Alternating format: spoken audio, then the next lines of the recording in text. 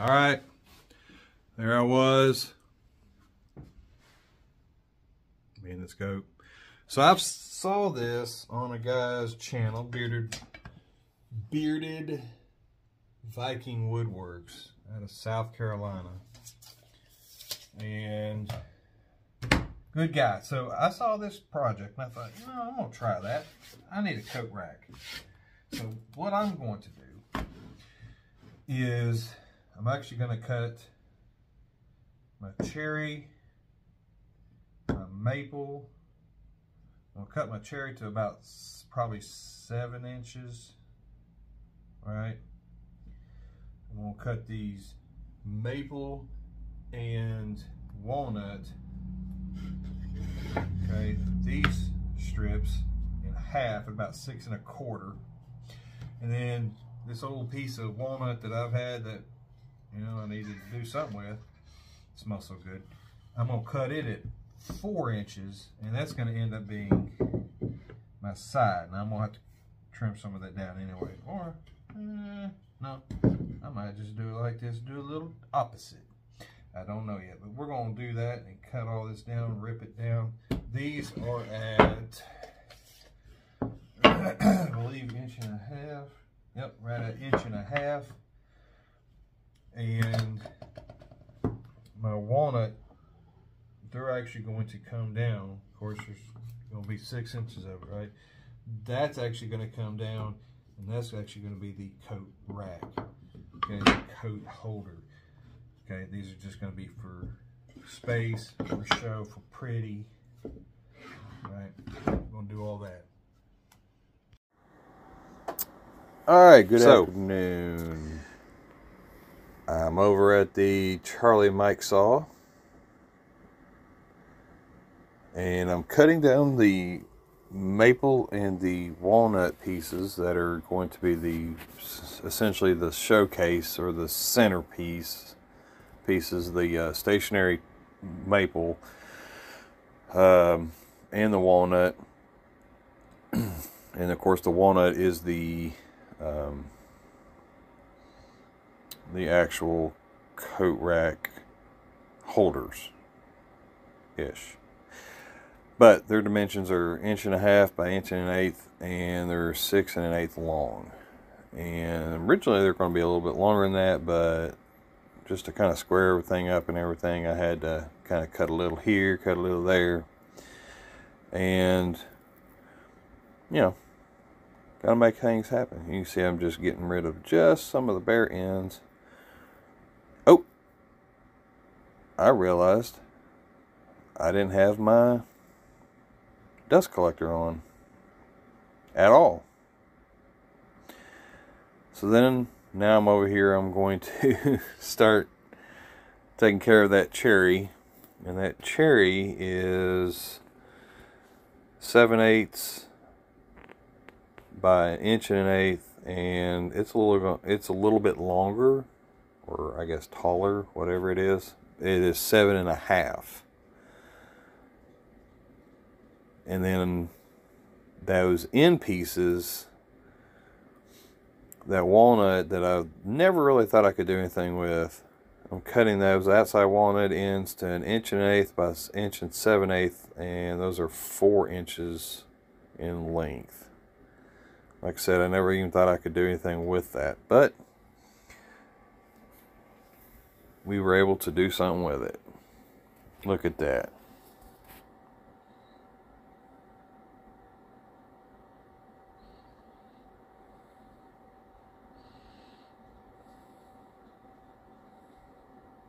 Going over to the good old table saw.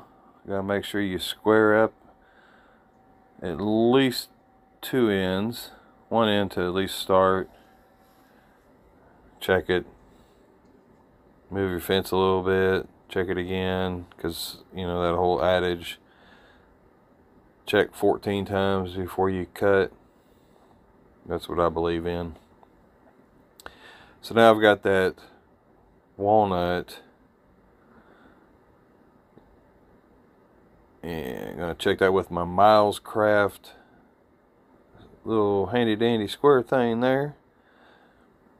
You can see that banner in the background, by the way. That was by Signs and Lines in Little Rock, Arkansas. They are awesome. They do my stickers, my banners. They're awesome.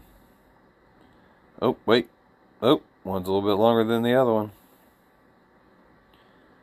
As soon as I get a trailer, they're going to wrap my trailer as well. I'm excited about that. Signs and Lines, look them up. Great people. Great, wonderful people. Great work, too. Now, yay, look at that. So, wait, move all that. Okay, there we go, because I'm going to make two. If you're making one, you might as well make two, right? Yeah. So, measure again with my Stanley.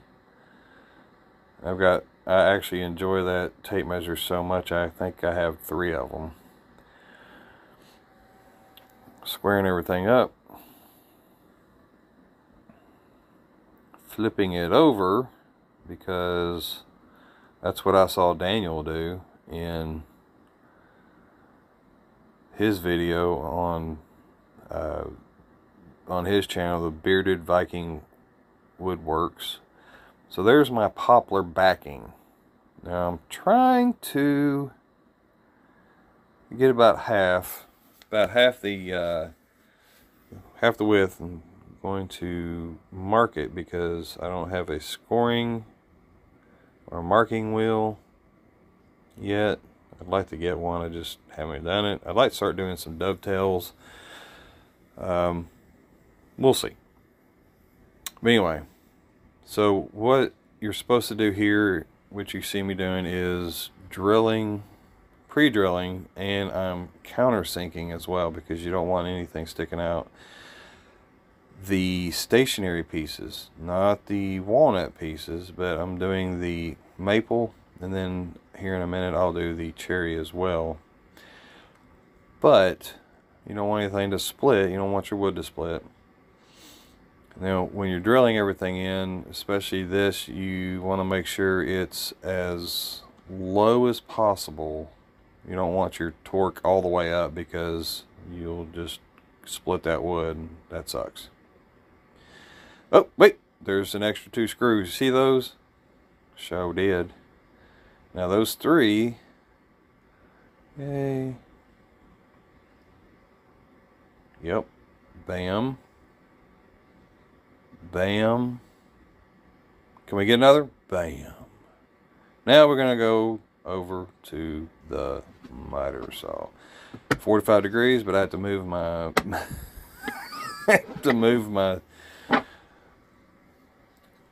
my miter saw out so I can hit 45 degrees. And I'm about to cut, and oh, wait a second. That's right. Now this time, remember, turn on the test button.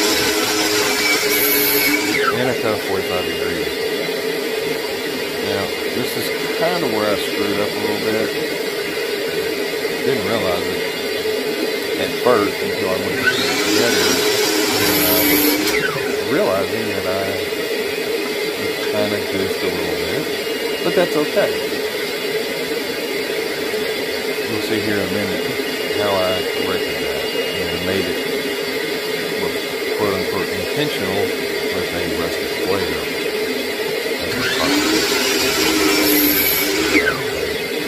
Correct it, and then they're like, oh yeah, woo. Okay. I don't know what I was doing, checking my watch. I don't know why. Doing a little bit of sanding with my handy dandy awesome. I have 2 sanders, palm sanders, that I use a lot. I used to have a rigid. That thing caught fire, like literally caught fire. So, but it worked. It was great. But this is my DeWalt palm sander, random orbital palm sander. I also have a Milwaukee. Both of them are just amazing. I love both of them.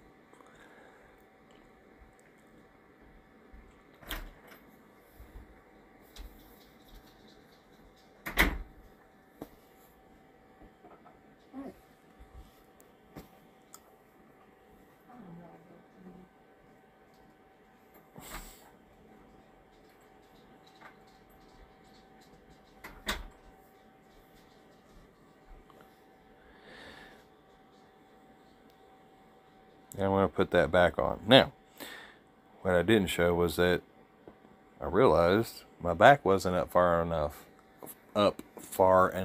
So I had to move it about 1/4 of an inch, which I did. Then cutting that dowel, that 1/4 inch dowel, because that's how all these pieces are going to fit together. Remember, they're not even together yet. Yay.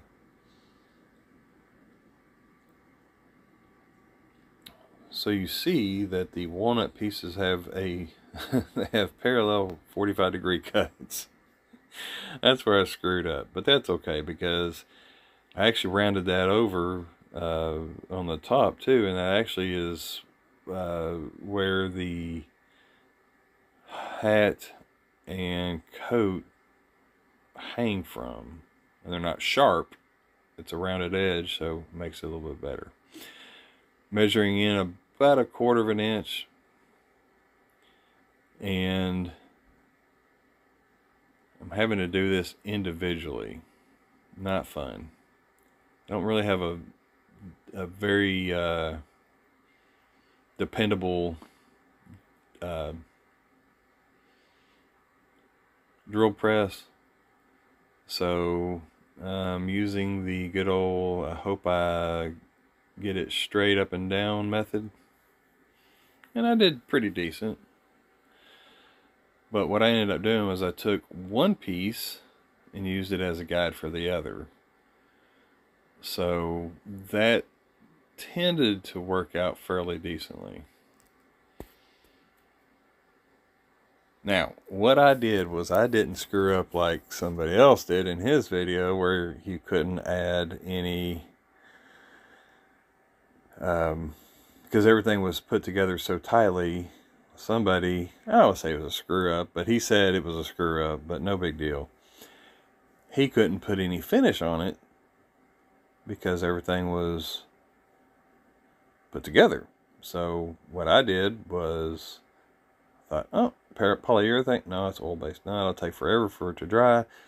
All right, well, we're just going to go on with it. We're going to put some cutting board oil on these pieces. So I do that, all the pieces all the way down the line. And just that maple, just for some reason, man, it just looks so good. Of course, the walnut looks good too. It always looks good. It's like the I don't know, the Diva, and then the maple is, for some reason, maple and hickory, I guess it's because they're lighter woods, but when you put oil on those, they're like, oh, look at me, I'm awesome. I can be pretty too.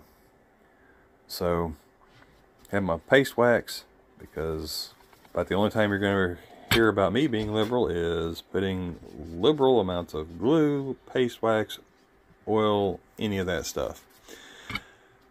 Yeah. I actually had to put it in front of the heater because when I was putting this together, I think it was like 25 degrees or 30 degrees. CharliemikewoodWorks. It's a household name. So it was a mallet that I made, branded it with our brand, obviously. Putting all of that together, comes out looking pretty decent at this point.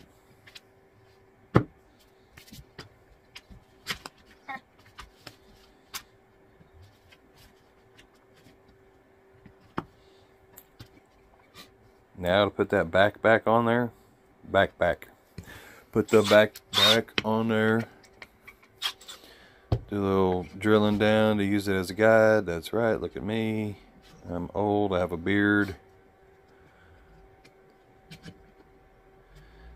And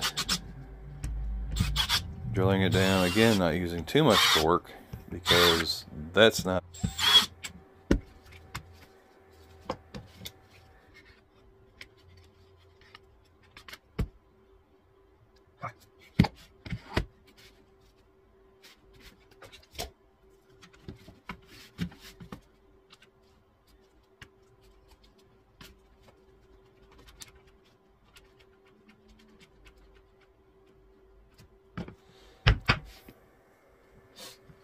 Now I'm going to use a piece of cedar because I have to have something to put the D-ring holders into.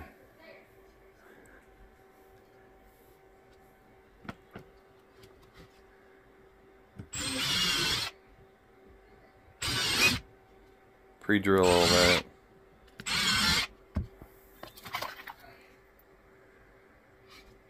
Drill them in. Screw them in.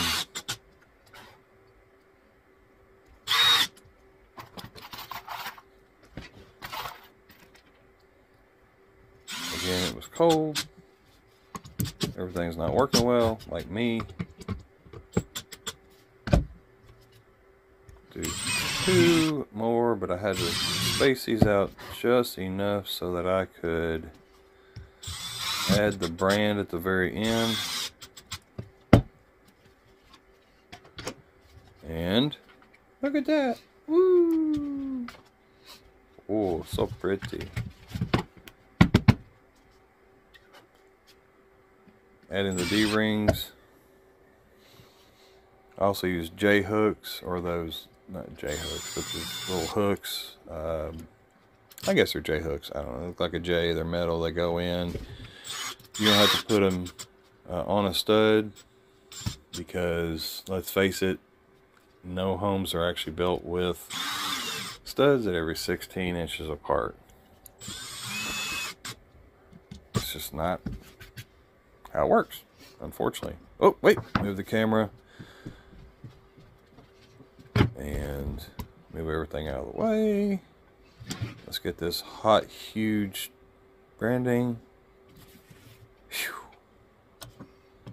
Whew. Unplug it. CharliemikewoodWorks. CharliemikewoodWorks. It's a household name. Now just to add those walnut pieces to the ends.